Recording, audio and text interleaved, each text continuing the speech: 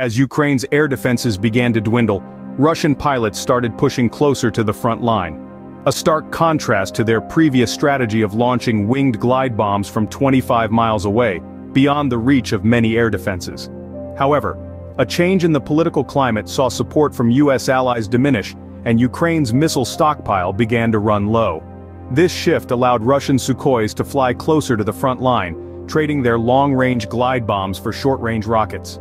Recently, drone footage from the fierce fighting in Chasiv Yar, a Ukrainian stronghold, captured Russian Sukhoi Su-25 attack jets assaulting Ukrainian positions from just a few miles away. As the Russian pilots deployed flares, no Ukrainian missiles rose to meet them. Russian air raids have increased the pressure on Chasiv Yar's garrison, including the 67th Mechanized Brigade and the 23rd Infantry Battalion. As the battle continues, the stakes only get higher.